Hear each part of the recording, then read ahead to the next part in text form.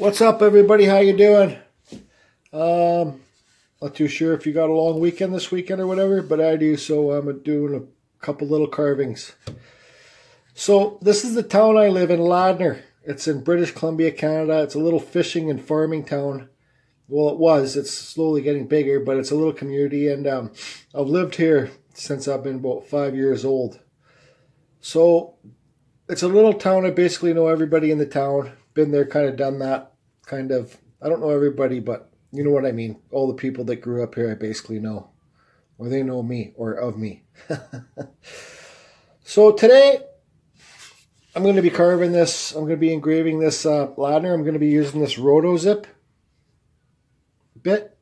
It's a 1/8. I'm going to be using a Dremel flex shaft, 4300. Don't think you have to have the 4300 Dremel flex shaft, people.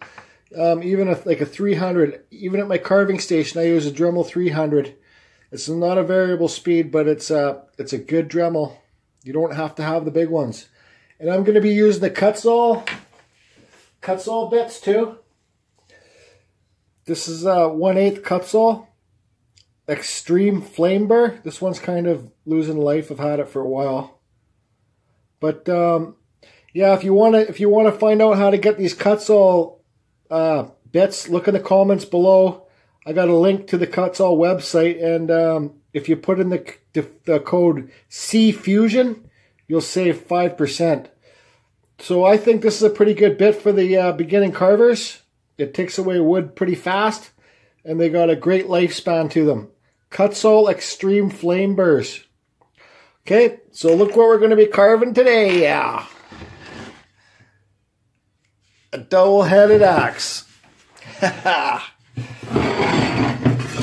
already cleaned this up with my grinder. You know, I still got to sand this some more. You can still see some grinding marks in there. I used a sanding pad. I think I used up to 150 grit. But don't try and make the metal look brand new, guys. It's an old axe. You know what I mean? So this axe is basically going to be a wall hanger. You know what I mean? Buddy from Ladner, he's younger than me. You know, when I used to drink and party, crazy, scrap, and do all that crazy shit, and I was kind of a dick. But I don't know, the younger kid he was hard-working kid, real nice guy. I've never had a problem with him at all. So the other day when I was out in my carport working on one of my chainsaws or thinking about what I was going to carve for the day, he dropped off 3 of these axes. Not one of them, but 3 of them. I guess his grandma passed away, and they're cleaning out the house. And like this is his grandpa's old axe or something like that. So when he dropped off the axe, I gave him one of the axes. I said, well, his name's Blake. Cody, not Cody. Yeah, his name is Blake. What am I talking about? That's my injury, guys. Anyways, this shout-out's for you.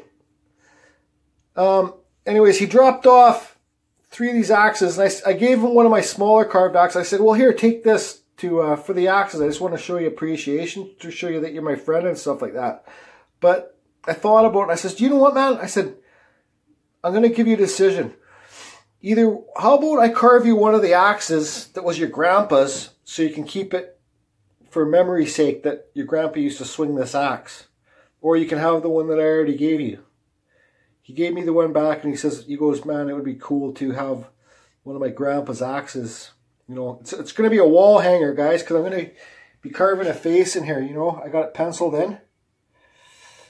So once you carve into this wood, you're basically degrading the axe. You probably could swing it, because I'm not going to carve that deep.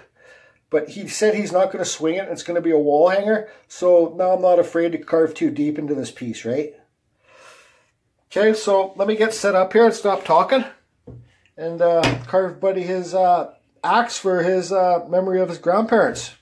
I think it's pretty cool. And I know I carve lots of wood spirits, and the videos are getting old, the wood spirits. But I'm just trying to show you can carve on anything you want that's wood or whatever. If you got an old hammer that was your grandpa's, carve it. Carve the handle, or an old saw, or something that's got like a wood handle. I've already cleaned up this wood with the with my sander too when I was at it. I think this is hickory maybe. Yeah, but anyways, I'm gonna do the carving. I'm gonna burn just a little bit, do some highlights, and then I'm gonna burn the whole thing, and then I'm gonna lacquer it with clear lacquer. Hey, so I ended up speeding up this video because it turned out to be like 25 minutes long, me doing the carving, because I did the lettering too. So whatever, I'll try and find some music to put on here, and it's only a few minutes of me carving. But when you're doing smaller stuff like this, guys, take your time, you know what I mean, because it's really about the detail compared to the bigger things. And I said I was going to put a clear coat on it, but I did that dark Minwax poly stain on the finished product. You'll be able to see when I'm done. But you see there, I'm cutting the forehead deep in there. The deeper that you cut that forehead in, absolutely the cooler it's going to look, in my opinion. This guy's going to get some hair too. But think fluent, guys, like a well-known artist around town, around like Vancouver and stuff. Always, I asked him when I first started painting, I said, what's a good, I asked him for a good tip. He says, always think of S lines. Like draw your S's in like sharp round shapes, long skinny shapes, just barely like a narrow shape, S shape. You know what I mean? Like big round circle S's. Because there's S lines in everything that you do, right? Like, if you look at any kind of art, you'll see an S. Just look for the S's. Those are called S lines, right? And the more that you practice those, the more smooth everything's going to be, and you know what I mean? Turn out. But, yeah, I'll shut up now, and right on.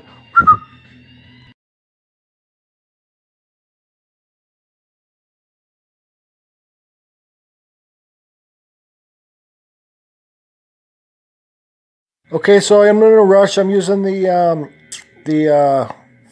Dremel flex shaft with that roto zip, and I started cutting in the letters here. I should have taken my time. Once again, I got to hurry up and get things done. The letters turned out okay when they're done, but you can see me cutting them in there. I'm cutting them in about, I'd say, almost a 1/4 inch deep. That way you're playing it safer when you do your sanding. You don't sand that. You don't sand to the bottom.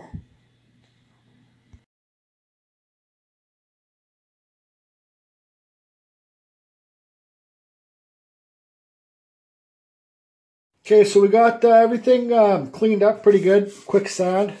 I still got to hand sand this with sandpaper.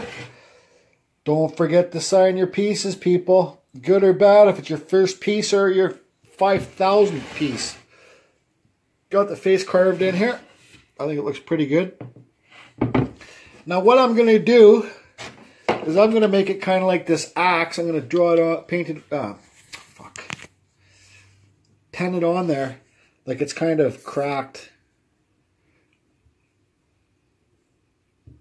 Like old school kind of, I don't know, whatever.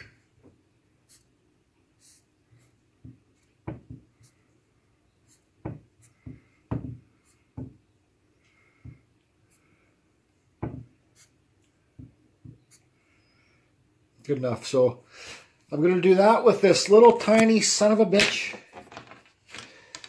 It's let's see if I can zoom in on this. Yeah, you can see that. It's a metalworking burr. Really small, right? So I'm going to scribe this into the metal with this, right? I think it kind of looks like a crack. I don't know.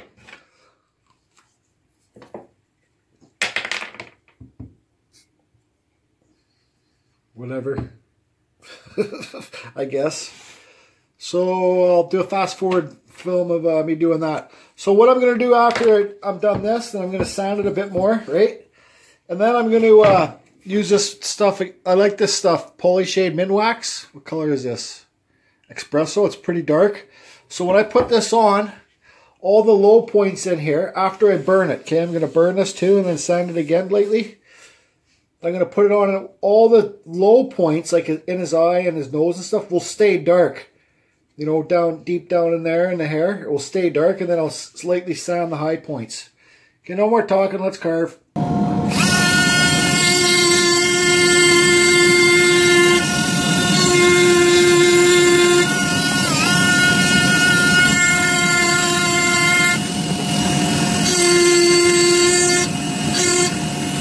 Okay, you can see coming up here, I'm using the Wen flex shaft.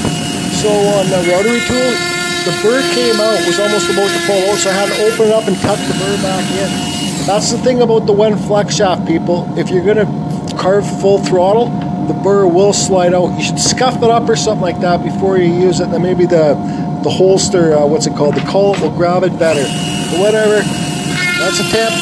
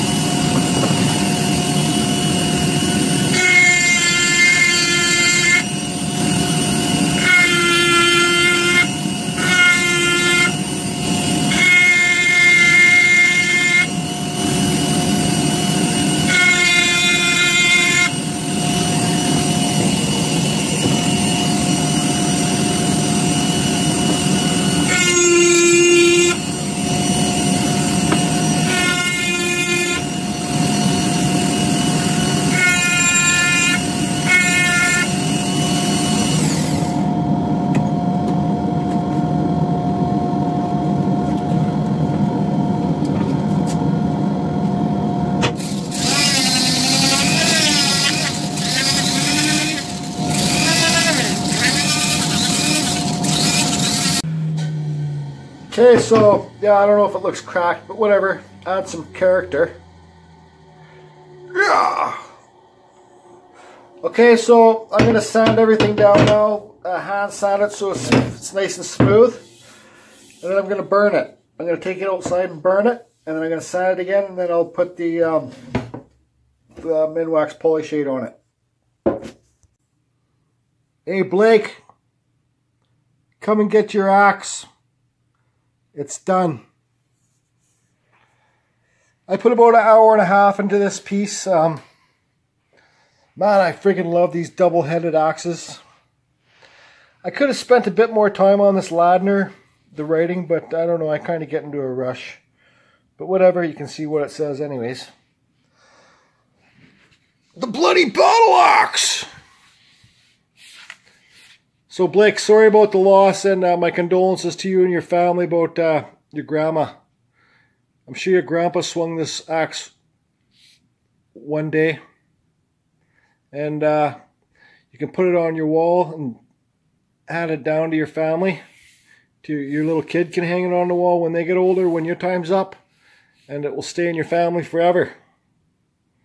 You know what I mean? That's what it's about for me. Is giving back. You know, death's not an easy thing for sure. I've had a few friends. One of my best friends for like 30 years was, he passed away this year, or last year. It's just been a year anniversary. I'm still not over it. It still hit me pretty hard. And another great friend, huge supporter of my art, passed away a couple years ago, and I'm still not over that too. So it's not an easy thing, death, people. But it's there and it comes around. So let's just put this axe with the other ones. You're going to get the old guys going, Jesus Christ, he degraded the axes. Hey, whatever to all you haters, okay? Whatever. They're old shitty axes. I made something cool, in my opinion, out of something old and shitty. This one's got lots of cracks. But Blake, come and get your goddamn axe, you little shitter. I'm going to sell it. Jesus. It's raining in Vancouver. Hey guys, it's raining.